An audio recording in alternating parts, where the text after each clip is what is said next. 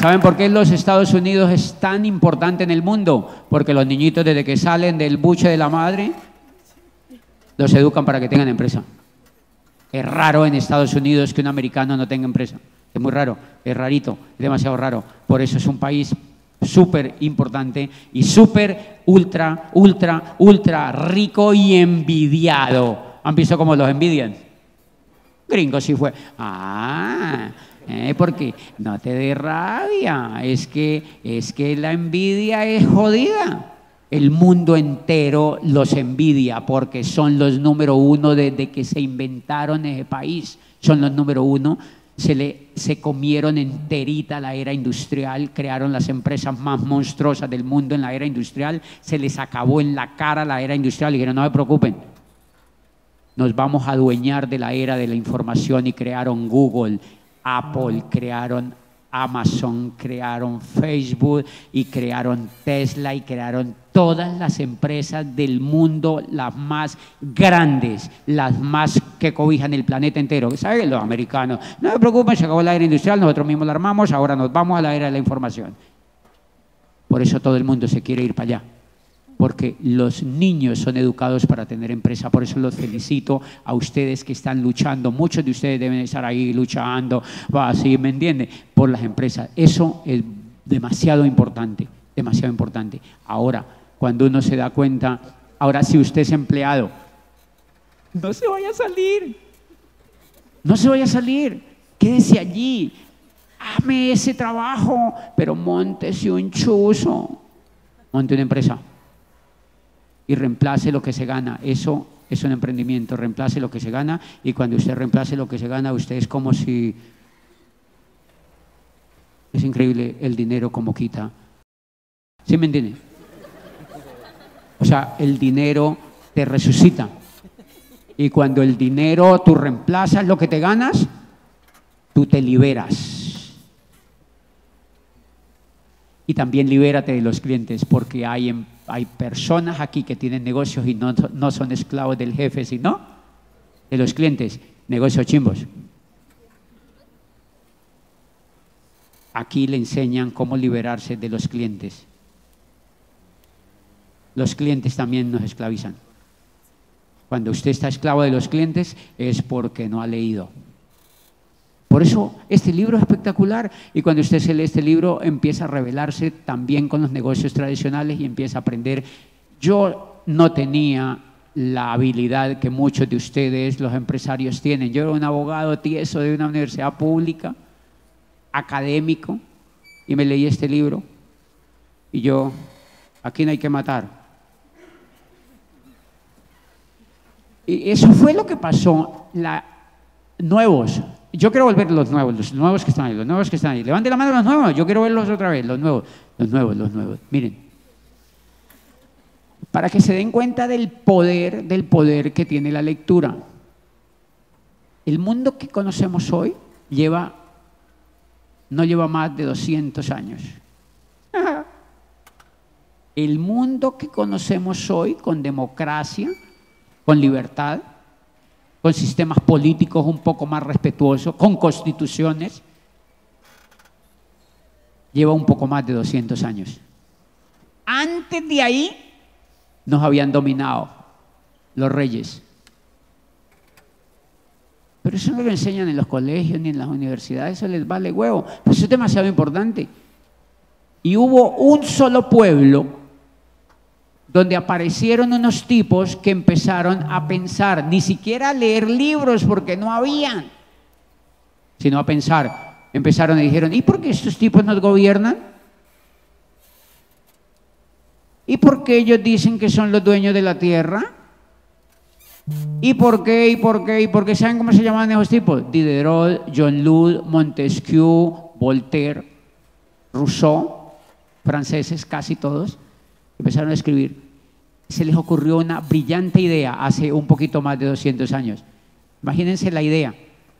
El hombre tiene derecho sobre la tierra. Eso no se les había ocurrido antes. Éramos cosas. Éramos como puerquitos. Éramos mascota de alguien. Y a estos tipos se les ocurre decir, el hombre tiene derechos sobre la tierra, el hombre tiene derecho a ser libre, el hombre tiene derecho a tener una empresa propia, el hombre tiene derecho a elegir a sus gobernantes, el hombre tiene derecho a la propiedad privada y el hombre tiene derecho a su felicidad y el hombre tiene derecho a su libertad. Y escribieron un panfleto que se llamó Los derechos del hombre sobre la tierra. Y lo empezaron a distribuir entre los franceses campesinos y en los parisinos lo empezaron a distribuir y eso empezaron, ahí no habían fotocopias todavía, ¿no? Pero se copiaban de alguna manera, se pasaban el panfleto entre ellos, imprimir era muy costoso, pero ya existía la imprenta de Gutenberg, claro. Y entonces empezaron a repartir la impresión, el hombre tiene derecho sobre la tierra. El hombre tiene derecho a ser libre, el hombre tiene derecho a ser feliz, el hombre tiene derecho a tener una empresa propia, el hombre tiene derecho a ganar, el hombre tiene derecho a ser feliz. Y empezaron a leer eso entre los campesinos, entre los parisinos. Y el gobierno de Francia, en ese momento era Luis XVI, un rey absurdamente estúpido, como todos. Bueno, algunos son interesantes, pero estos eran muy tontolongos. Y Francia estaba en una pobreza increíble. Y entonces convocaron a una cosa que se llamaban los estados generales, que eran los representantes del clero, de la nobleza y del pueblo. Eso se llamaban los estados generales. Como decir los congresistas, pues eran los que le ayudaban a tomar decisiones al rey, los convocaron a todo, convocaron a asamblea. Pero el rey no se pilló que la gente había leído esos panfletos. Y el rey se echó el discurso y tal, y dijo, Francia está increíble, esto se va a poner mejor, todo va a estar bien. Sigan así, nunca cambien, supérenlo, ustedes pueden, pónganse la camiseta. Y cuando el rey terminó el discurso, dijo, bueno, quedan disueltos los estados generales, cada uno se va para su casa, Dios los bendiga. Y los que se habían leído el panfleto dijeron, que Dios los bendiga ni que 8 cuartos. Nosotros de aquí no nos vamos. Abajo el rey, dijo uno al fondo. Ay, papi. Eso nunca lo habían dicho en Francia. Dijo uno al fondo, abajo el rey. Y otro dijo, ¡qué buena alegría! Abajo el rey. Y otro dijo, hoy también se han leído esos papeles, abajo el rey, abajo el rey, abajo. Y se armó la chúpame, ya saben, ¿no? Se armó el follón en tremendo auditorio y se paró un líder al fondo y dijo, nos declaramos en asamblea permanente, abajo el rey. Ay, papi, les tocó sacar ese rey a todos. ¿Saben por qué cambiaron?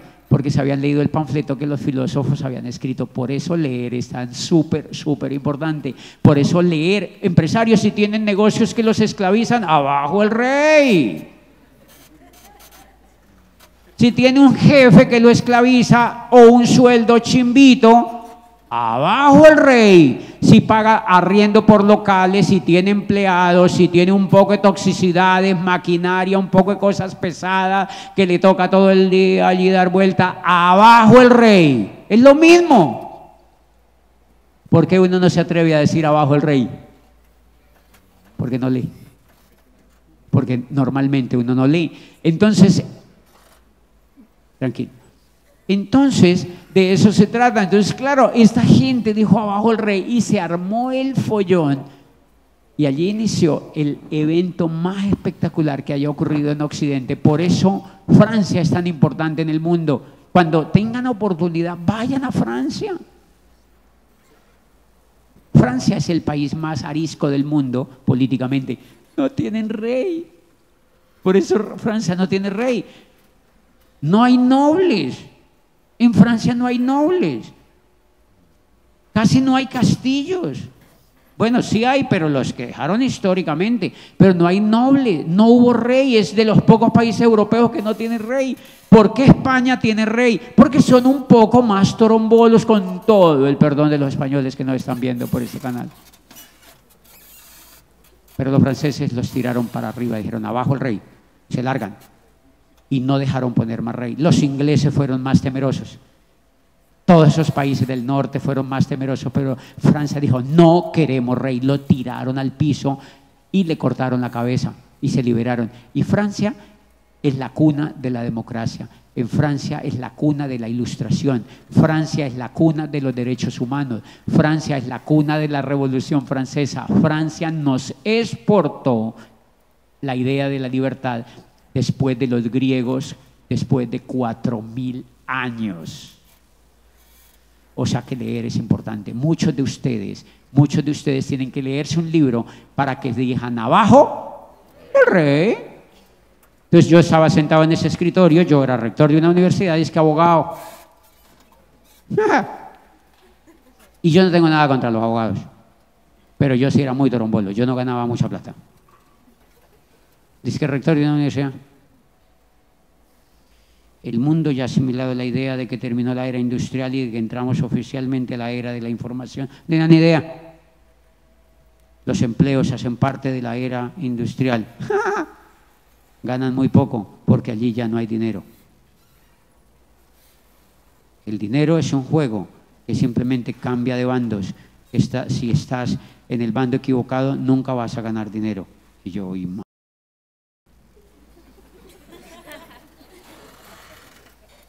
Las profesiones no existirán en el futuro, serán reemplazadas y empieza.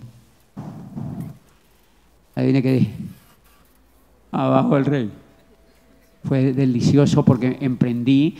Yo soy networker porque leí este libro y empecé a emprender. Y claro, yo lo hice bien. Yo me levanté de la silla, a medida que leía, me levantaba de la silla y empecé a formar un poco de liderazgo. Yo no me volví líder, no me volví un poquito de liderazgo. Señores, solo se necesita desarrollar un poquito de liderazgo. Solo se necesita desarrollar un poquito de liderazgo. ¿Y por qué esto es importante, desarrollar un poquito de liderazgo?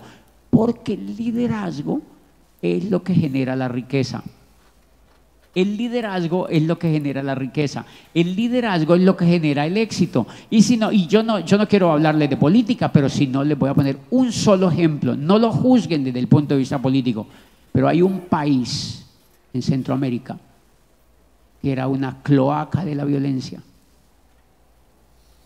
donde nadie quería ir, donde todo el mundo se estaba yendo, porque te mataban en la calle. Y adivine qué llegó. Un líder, una persona con un liderazgo un poco más evolucionado. Y dijeron, no, yo no cobro sueldo, yo quiero ayudar a mi país. Se monta en la presidencia y en 3 años yo quiero ir para allá. Todo el mundo quiere ir para allá. Están facturando como locos turismo y los que se habían ido para Estados Unidos se quieren devolver.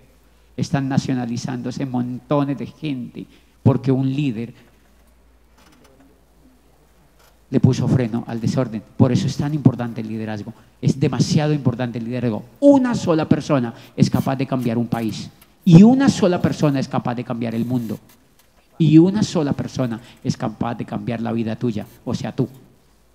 Por eso el liderazgo es tan súper y tan súper importante. Y yo mismo ahorita hoy hablaba con un amigo, yo tengo una girita ahora,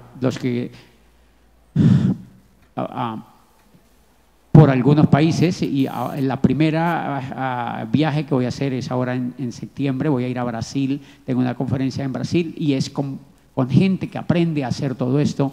Y voy a hablar en Brasil, en una ciudad que se llama Belo Horizonte. Después, por primera vez, voy a ir a Tegucigalpa, que nunca he ido, y es la primera vez que voy a ir a Tegucigalpa. Hay un evento de más de 3000 personas ahí. Un saludo para toda la gente de Honduras que nos ven. Vamos a estar ahí en Tegucigalpa, pero mira que lo más que quiero después de ir a Tegucigalpa es ir a El Salvador.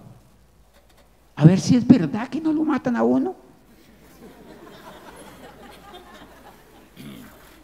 Comprobarlo, a caminar por las calles y a comer arepas en una tienda y a ir al mar en un carro de transporte público y me voy con mi cometa a navegar en un mar donde tienen los vientos más increíbles del mundo, y ese país estaba botado porque dejaron a los delincuentes avanzar. Dejaron a los delincuentes avanzar, ahí haciéndoles masajes en la neurona y eso, estaban acabando. Llegó el tipo y les dijo, se les acabó la pendejada. Y ahora todo el mundo quiere ir para allá y tal. Después vamos a México y después vamos a ir a San Francisco, a Los Ángeles y terminamos después pues otra vez aquí en Cali. Así es la vida.